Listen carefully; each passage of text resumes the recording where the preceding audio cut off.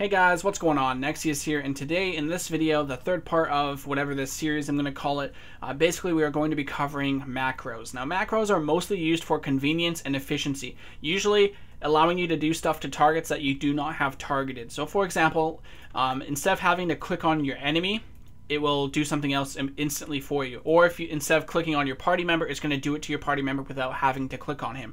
And if you have a focus target, same thing. So I'm going to give you guys an example here, or I'm going to give you guys an example. I have add arena target macros here. So slash cast add arena 1, 2, and 3 for 3v3. If you want to go 4 and 5 for 5s, you can go ahead, but I only play 3s and 2s. I don't care about 5s.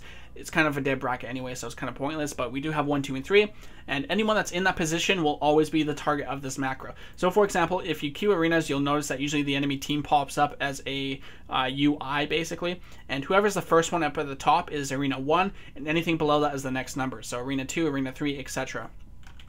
So let's say a druid is arena 1, the rogue is arena 2, and mage is arena 3. If you need to CC the mage right away, you can use the arena 3 macro and it will do whatever you're doing to that target, which should be the mage. If you're doing it to the druid, same thing, arena 1. So that's basically the main focus of this. The party one is pretty similar as well. So it's going to apply to your target party member. If you have a party member below you, that's party 1, next one is party 2. You don't want to go and take the time to click them, find them, and then use the ability. So by these macros, they are going to do it all for you instantly without having to do any of that work. It's so much more efficient, it saves so much more time. Overall, it's just much better. So in terms of Windwalkers, I have a Paralysis one for arenas. I have arena 1, 2, and 3, and then for Detox I have party 1 and party 2. If my priest is party 2 and he gets Wyvern Instinct, I can take off that CC instantly without having to target him. So there you go, that's why you want to use these kind of macros. The next one is the focus macro. If you want to do something to a focus target without having to target him, you can do that. I have one for Paralysis here, and I have one for my kick. So you can go slash cast target equals focus and then put the spell there.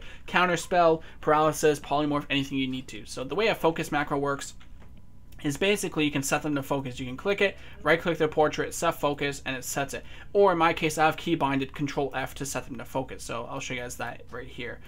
Control F target, Control F, sets them to my focus. And now let's say I want to interrupt him. Well, if you don't have this macro, you have to look at him, target him, and then use your interrupt. But with this macro, it's automatically going to do it to your focus target. So as you can see here, I'm targeting this. Let's say this is a warlock casting fear. I don't have time to go target him and interrupt. So what I'm going to do is instead use my focus macro, and it automatically does it to that focus target. So that's why I run the focus macro as well. So you want a focus macro for your kick. You want a arena target macro for your paralysis. You also want a focus macro for your paralysis, and also party macro for your detox and your tiger's lust. In terms of the final macro, or actually 2 more macros, my focus, storm, earth, and fire. This is very good as well. If you're too busy fighting a target, you can quickly just throw your storm, earth, and fire on the other guy if you need to. And if you want to cancel it, we have a cancelaura macro, slash cancelaura, and then the spell name. So if you get Hand of Protection and you get healed to full and you want to take it off right away to do some damage, you can put slash cancelaura Hand of Protection here, and it will take it off instantly by using this. That way you don't have to go to the top right of your screen to right click it to take it off. So that's basically the same thing with this. It just saves you some time. I have Storm, Earth, and Fire here because there will be times, guaranteed, that when you go to Storm, Earth, and Fire, it's going to get slowed, it's going to get kited, or at some point you need to get rid of it so you can go back to full single target damage, just like this. So the way I do that is I just simply throw it on, and when I need to bring him back, I use the Cancel Aura, which brings it back instantly. As you can see here, it just brings it right back instantly. So those are all the macros I have. I have a Focus Kick, Focus Paralysis, arena target for paralysis, party for detox, and tiger's lust, focus for Ceph, and a cancel aura macro. I'll show you guys one more macro as well, which is quite good for RBGs and world PvP. Slash assist, focus, slash start attack. What this does is if you have a target caller like a Death Knight or something, and he's calling out to the team who you guys should be targeting and attacking, what this macro does is if you have it keybound, you will automatically start attacking his target. It's going to highlight the target for you. That way you don't have to look around for his target, which can be pretty annoying. So that's why I have this macro as well. Very good against like 40 versus 40 world PvP or AV or something. So that's why I like to have this macro as well. In terms of the rest of the macros here, this is all like T-Morph stuff, so we won't even go into that. But I do hope you guys enjoy this small guide on macros. Very basic stuff.